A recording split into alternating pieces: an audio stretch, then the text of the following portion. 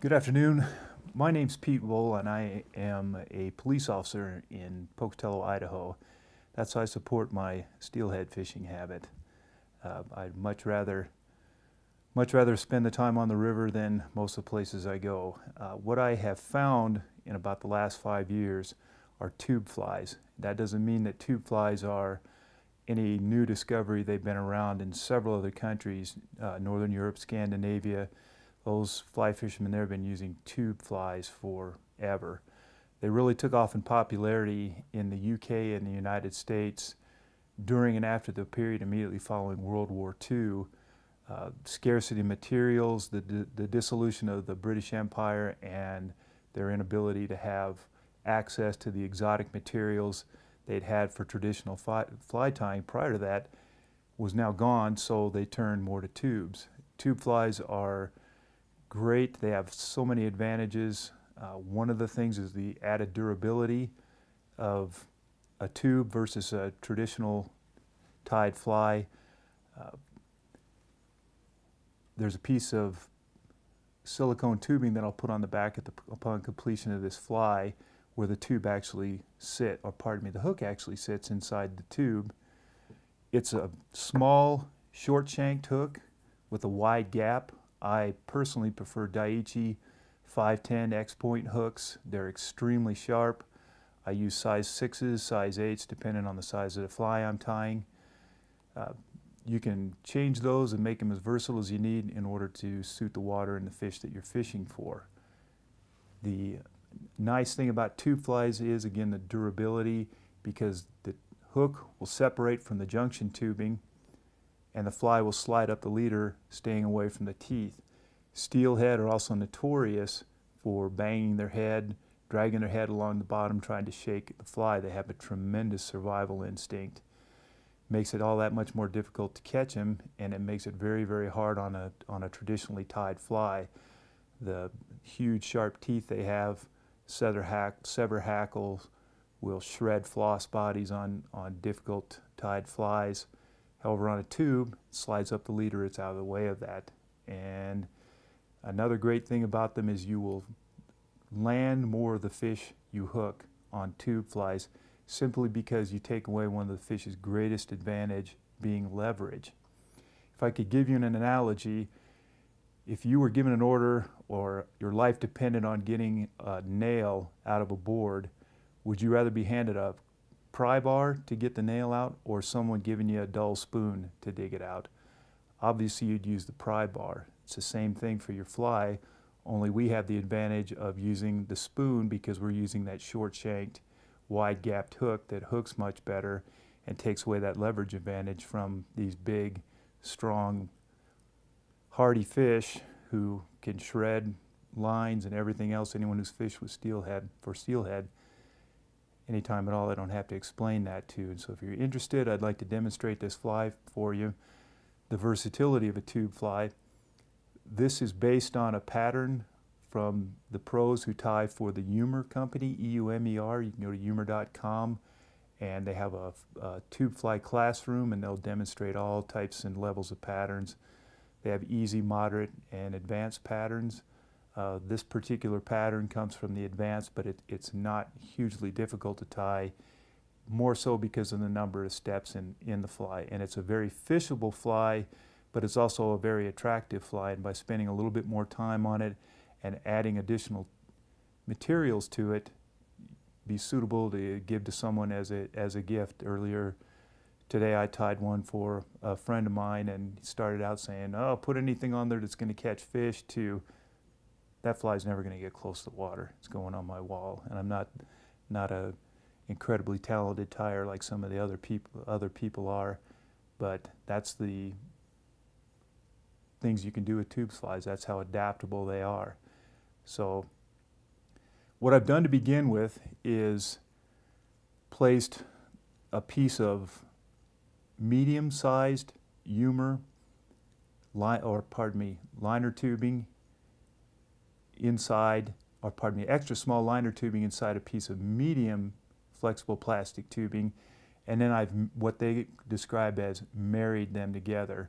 And that's simply saying I built a thread base to form the joint between the two, and then coated that with super glue, Zap-A-Gap, whatever you have. It makes it much more durable, and once they're together in that combination, as you'll notice, the traditional problem with tying tube flies isn't near the problem, and that is, as I torque back and forth on this, it doesn't twist on the mandrel, and you don't have the problem with the fly sliding. You can get it to slide and you can get it to twist, and I may even do it for you during this demonstration, but the likelihood of it happening is greatly reduced by marrying these tubes together and using the super glue. So as with any fly, you just start with a fly base. We're going to leave that space to tie in the tail and also to join the junction tubing. So just a simple, typical start. Just because it's a tube fly, it's nothing out of the ordinary. What we'll do first is add a tail to it. This is Arctic fox body fur. As you can see, it's extremely supple. It's very susceptible to any air currents and wind, so you can imagine the movement you would get from this fly once it's in the water and moving cross current on a swing situation. I have a friend who's a graduate of Montana State University whose colors are blue and gold, so we'll be following that color pattern for this. Not that it wouldn't be an effective fishing color as well, eliciting a reactive strike from a steelhead rather than a feeding instinct from an anadromous, or pardon me, not anadromous, but from a landlocked fish.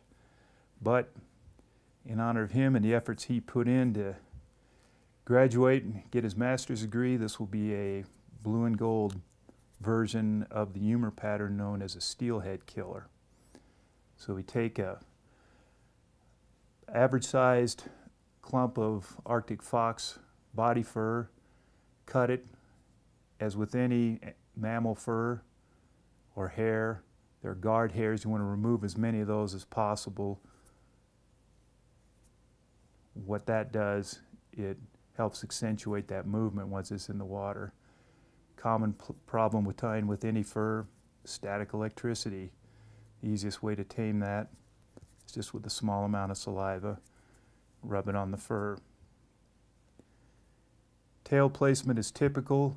There will be a junction tubing out to approximately this point, so we're going to come with the main body of the tail, not just the guard hairs, being right at where that junction would be. So from the main tube on the fly, talking about a ½ inch or so. Tied in, the best way to do it is using what's called a soft loop technique. It's coming over lightly from the top and cinching from the bottom. Helps prevent the hair from rolling on the tube. A couple of wraps to secure it and remove the excess.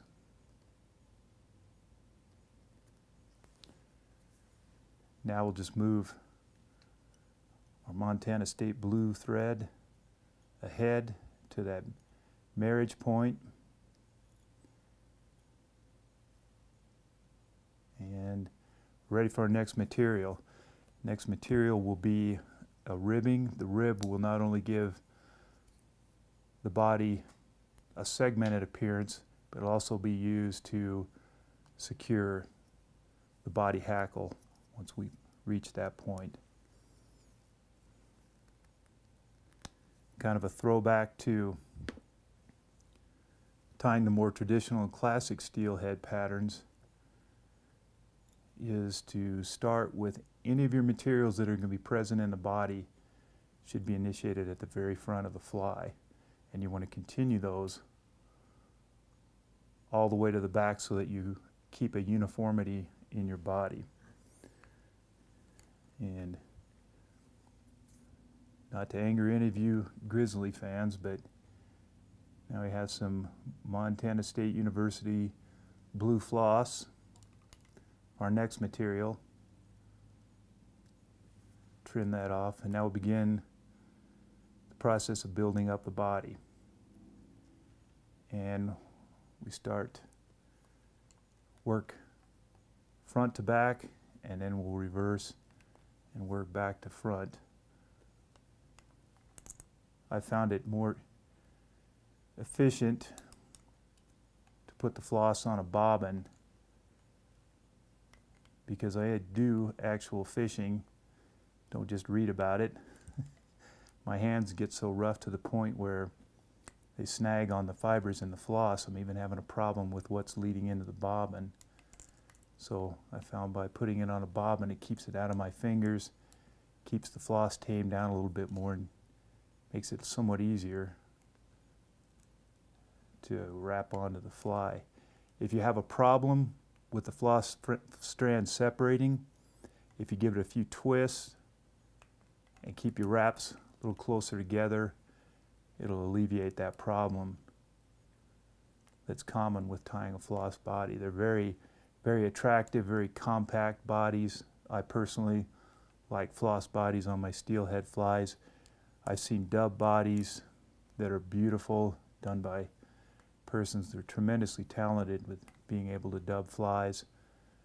My personal preference is floss, but any material that you feel is appropriate or you've had success with is obviously transferable to this fly. Now we've reached the back.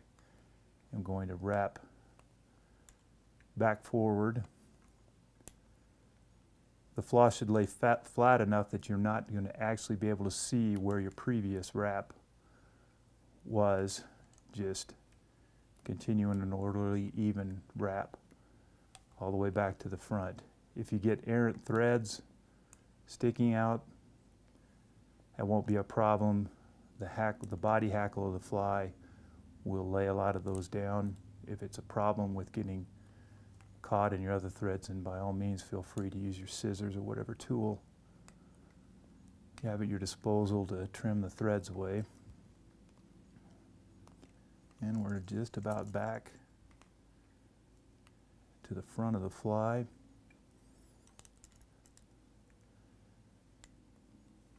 And we have the body ribbing material covered now. I'll reverse the thread back. Just standard tie off. There's nothing, because it's a tube fly, there's not that much difference in standard fly tying techniques. Trim that off and release the floss. Now we're ready for the next point. So this is what the body would look like. If you're concerned about ridges, you can burnish this. You can use any rounded metal surface. The edge of a bodkin you can use to move back and forth and actually burnish it, and it'll flatten out quite a bit of the lumps in there. I'm not going to spend a lot of time on that. That would be a matter of personal preference. Now we'll want to dub in a body. Obviously the fly needs a body, but it also serves as a base on the hook to assist in building the wings on this fly, and to make sure that the wings and the subsequent hackle don't collapse in the water column and make your fly silhouette that much smaller, difficult for the fish to see. So use standard dubbing techniques, any material that you care to use, any color combination that works. There's nothing that's going to be deemed inappropriate in this type of fly tying. I have some blue dubbing.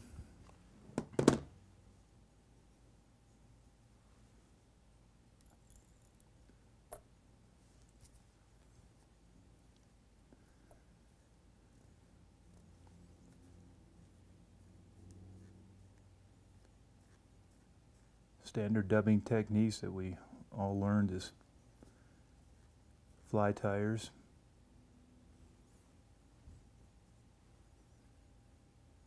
I'll begin building up the body on the fly.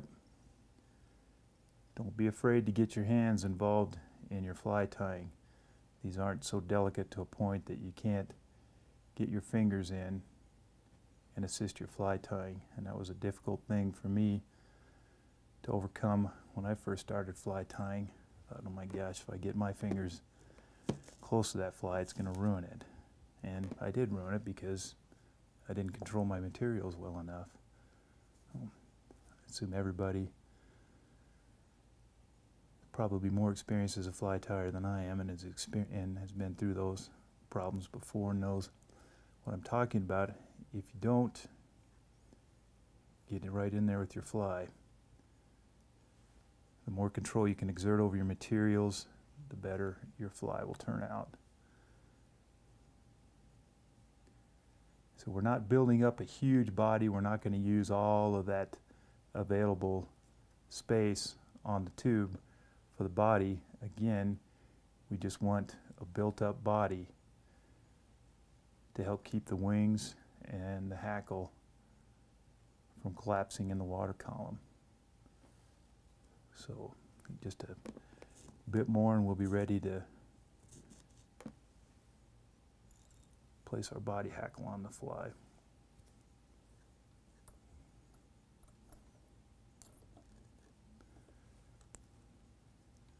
Tube flies are extremely versatile as well.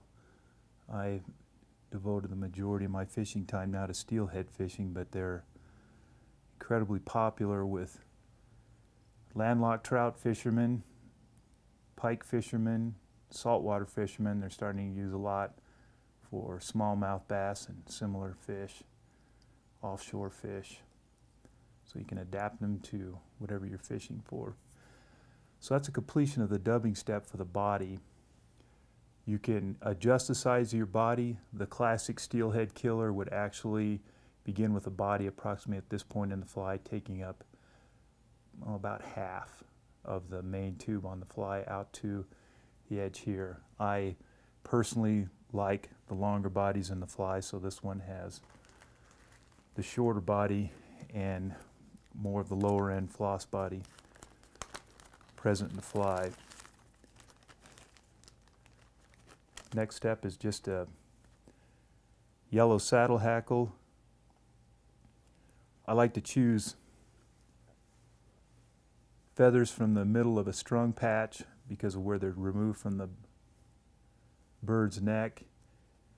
And the feathers I look for are the ones with the more webby hackle towards the bottom, but they still have enough stiff fibers towards the end to build up the appropriate body hackle through the lower portion of your fly. So once you've chosen your feather, you cut it or pull it from the patch. Is it typical with any type of a hackle? The portion you don't want to use is the fuzzier portion up here. Move down towards the clean barbs on the feather. Strip them away from the stem to prepare them for tying in. I don't mean to be incredibly low level to persons with more fly tying experience, but I don't mind catering to those persons who don't have a tremendous amount of experience either. Start with a hackle on the back side, every feather having two sides, a front and a back. The front being convex, curved towards the top. The other side being convex, like a magnifying mirror. So face the back towards you. Tie the stem of the hackle in at the very beginning of the body. Secure it well enough and keep in mind that you're going to be pulling on this as you wrap. And again, this is a tube fly, and one of the inherent difficulties in tying tube flies is that they will spin if you pull them off of the base on the mandrel. So keeping that in mind, you don't want to get too terribly radical with pulling and twisting on the fly. You should have trimmed the hackle down low enough to a point where the stem, right down the middle, is not so stiff that you can't wrap it. Pull it back towards you. Push the hackle down towards the stem and then fold the hackle towards back, just like I'm doing with my thumb and forefinger. We want to take a couple of wraps at the front, each one being exactly in front of the other, exactly behind the other one in this case. Now once we reach this point, we're going to begin hackling back towards the back in a palmer technique. It's just a simple back wrap.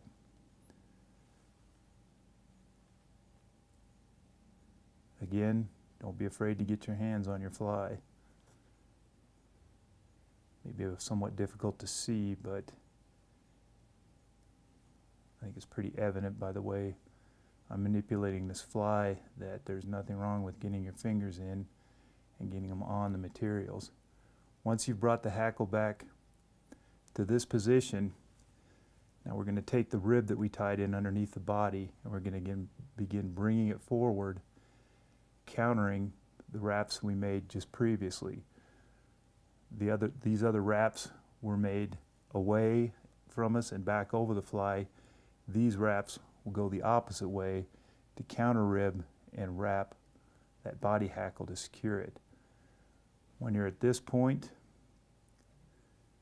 it's secured at the top. Here's your tag end of your body wrap. Place your finger on it and hold it in that position.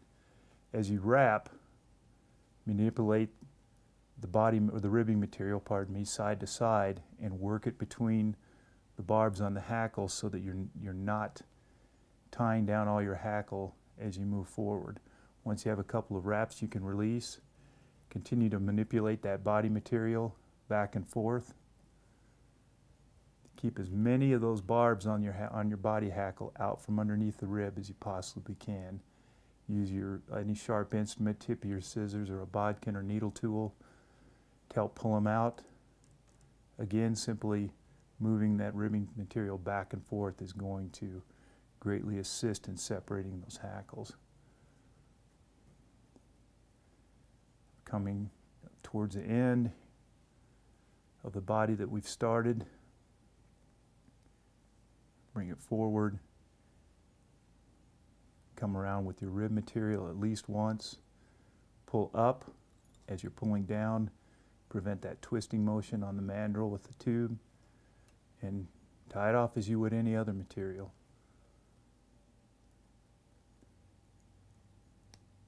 Trim off your excess. Don't cut your thread. Take your fingers and manipulate those fibers, the barbs on the feather, back towards the tail. Tie them off, back wrap, go towards the back of the fly, and you can see it gives it a more conical appearance and helps move those fibers back out of the way. Here we're going to place our first wing on the fly. We'll use the Arctic Fox material that we talked about earlier. If you use a zonker strip with Arctic Fox body fur on it, check both ends, find where the fewest number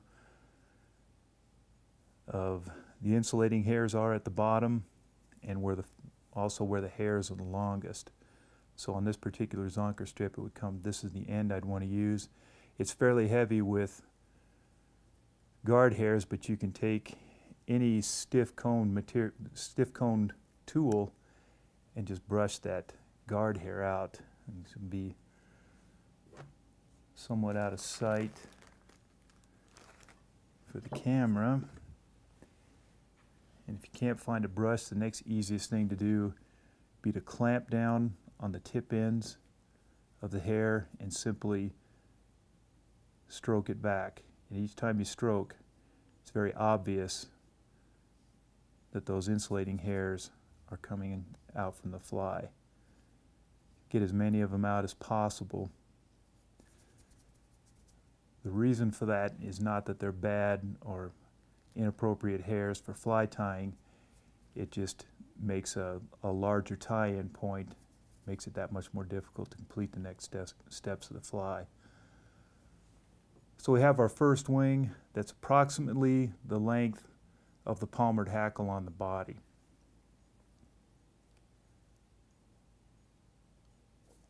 Again, we'll just tame it down a little bit, pull out any loose or errant hairs. Goes right on top and would secure in just like a hair wing on any other fly. Again, if you use that soft loop technique, come easy on the top and place your pressure on the bottom as you come up. You'll prevent the hairs from spinning around the body of the fly. It's not like spinning deer hair. We want a nice uniform flow. You can see how the body hackle and also how the dub body is assisting in keeping this wing upright and not folding it back over the hackle at that point.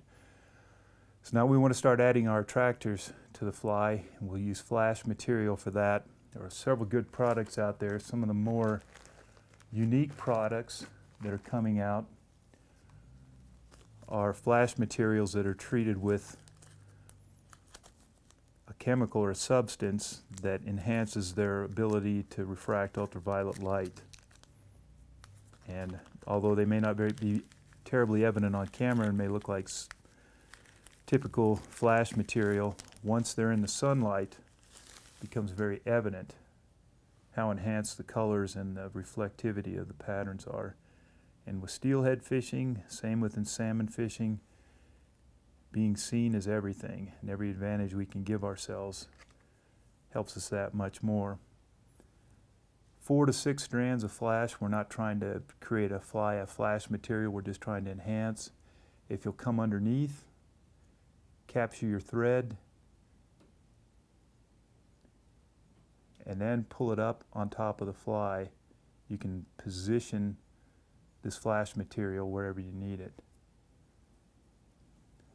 Secure it, remove your excess, and then my preference is to cut these to varying lengths. I'll cut some outside of the wing and some inside, just to give it a little different look.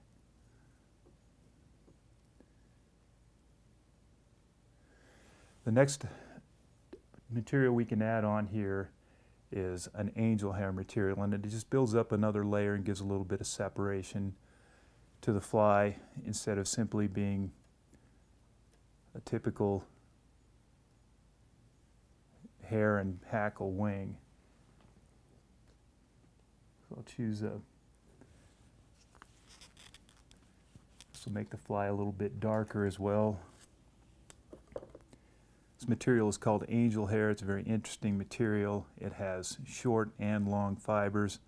The fibers that we're interested in for the purpose of this fly are the longer ones. So while it may seem wasteful, it's really not, because the only way to ensure you get the hairs, the length, and the size of your bundle enough is to cut it long. As you watch, I'll pull on the bottom, and just like with the insulating hair, you can see how many fibers pull out. And these short fibers don't help. Once again, the same thing with the insulating hairs. All they do is make a bigger tie-in point. We don't want that in this fly at this time. Don't be afraid to pull loose hairs out of the end. Tame it down the same way, a little bit of saliva to break that static electricity. And each wing will be slightly longer than the one in front.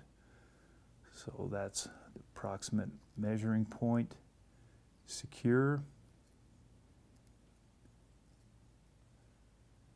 And you can see the accent that adds. We're not trying to create a wing of this, we're just trying to accentuate the other wing and give a little bit of division between the hair wings. Remove your excess. Our next wing comes in at this point. Be using the same material again. We'll be using a yellow Arctic fox, the same color as, this is a body material again, the same color as we use for the tail. You'll have all the same. This wing will be slightly longer and slightly heavier than the previous wing. When I say heavier, I mean in volume of hair that we use. So there's the clump as it's been removed from the skin, the tan skin of the animal.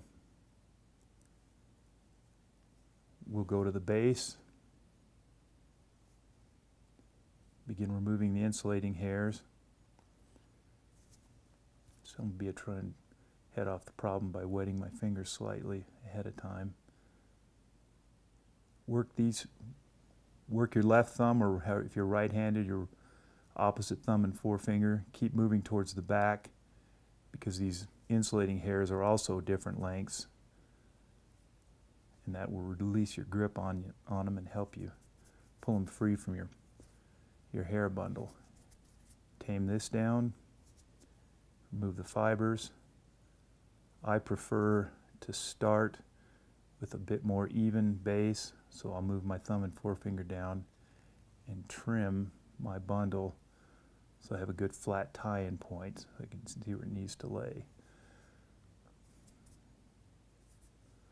Lay it on top, get our measurement. It's where we need to be. It is slightly longer than the other base. Same technique, soft loop, easy coming on the top and snug it from below. A couple of wraps to secure. Be mindful of not building too big a base on this. It's easy to get a little overzealous with tying down these fibers, and you can very easily end up with almost a finished head-sized pile of tying thread that you'll have to try and overcome in your next wing.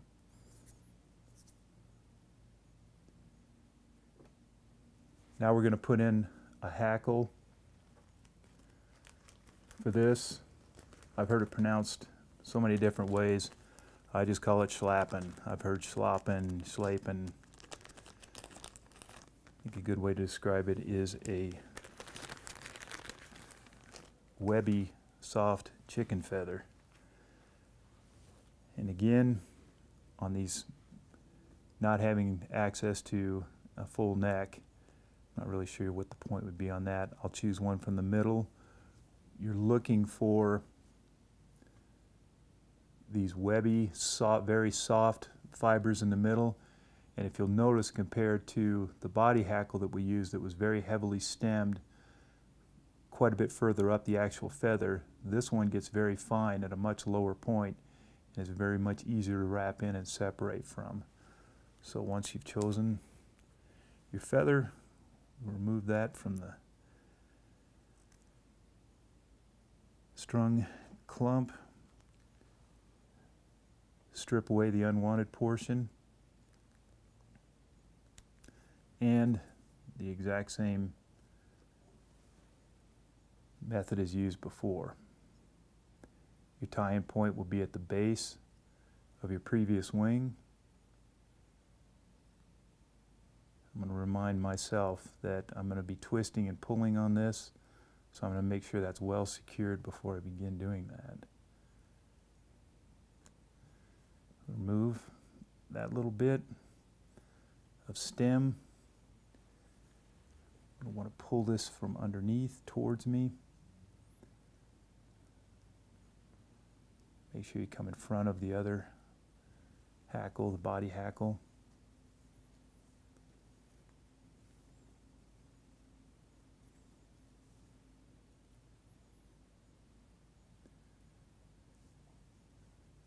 Twist it if I can to get that feather facing the right way. Sometimes it's easier just to realize maybe I should reverse that. And that's exactly what I'll do to get the proper wrap on it rather than try and fight it through the entire wrapping process and twist each one.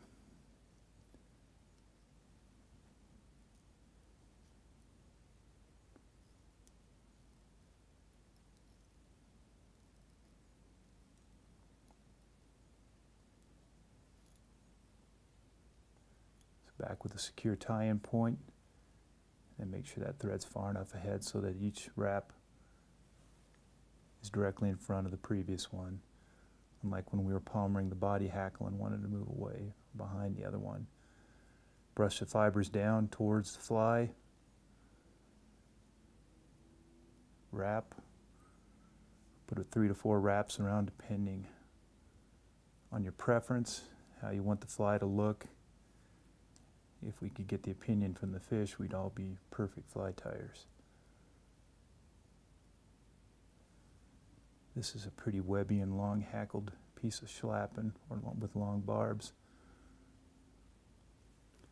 Actually capture part of the wing. Make sure that moves back up to the top. And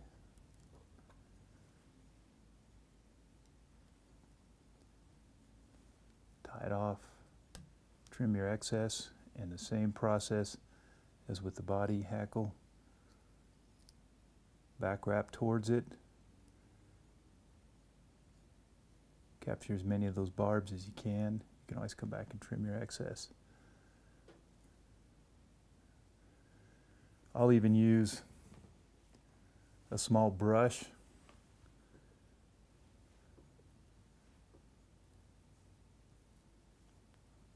and brush the fibers back, get them to stand up. Tame the static electricity.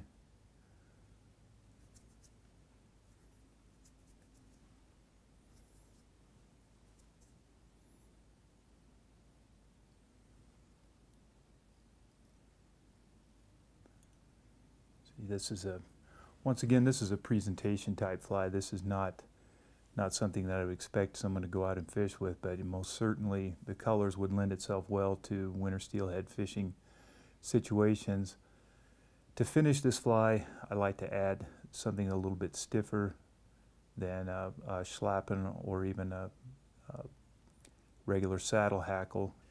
If you don't have access to guinea fowl or anything like that, or a stiffer hackle that you normally use, you can certainly adapt any material, any type of a stiff-hackled feather to finish your fly. It's not critical. It's all personal preference and choice. And from the time we started working on this fly, I think it's been fairly evident that it's gone back and forth between what looks is going to be a light colored fly and then a more darker colored fly. I like to finish up with something that's a little bit more contrasting. So we're going to go to a darker colored flash material. Again, the same technique to place it, secure it,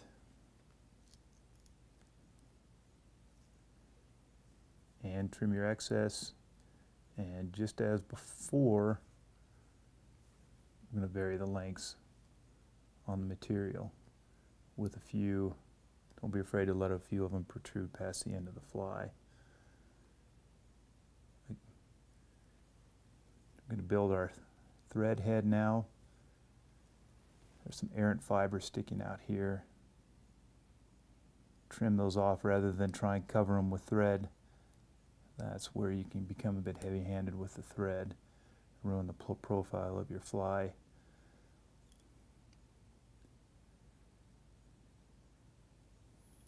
I prefer to work back and forth, and then my final wraps will all be towards the front of the fly and finish with a head about that diameter on your fly. In fly fishing, you don't want extremely bulky heads. We're still looking for a tapered head, what we've been able to achieve with this fly. Tie it off and finish it as with any other fly. If you have the dexterity to be able to knot your own flies without using a tool, by all means. I feel a bit more comfortable just using a standard whip finisher. And then for additional durability, return to the super glue.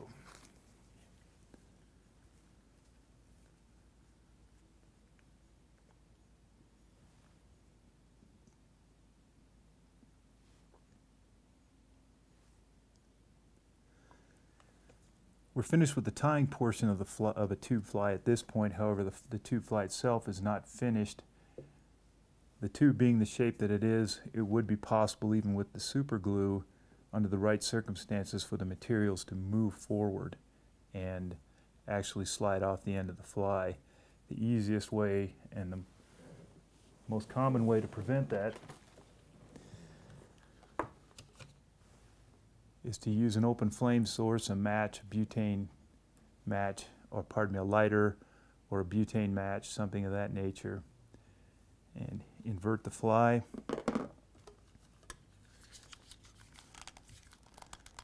And use the blue part of the flame and just lower it towards the fly. And as you do that, you notice the fly is sealed because that tube mushrooms back, expands, and all of that material is locked on the fly. Once that's been tied or pardon me, has been melted, I'll slide it back onto the mandrel. That'll open up the tube and allow the leader to pass more easily through the fly. We used a lot of materials, mentioned the schlappen, mentioned the Arctic fox, and I'll show you what the advantage is to using those materials, again, that are so susceptible to movement, air currents while you're tying obviously, but also the currents in the water.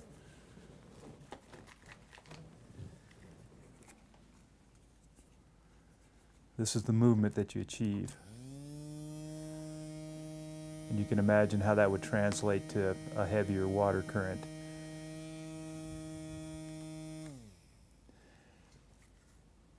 And that's a completion of this fly. Whatever colors you care to use, whatever materials you choose to use, as long as they're conducive to what your fishing conditions are, fish them with confidence and have a good time, and this fly will last considerably longer than a conventionally tied fly because they are so much durable. Thank you.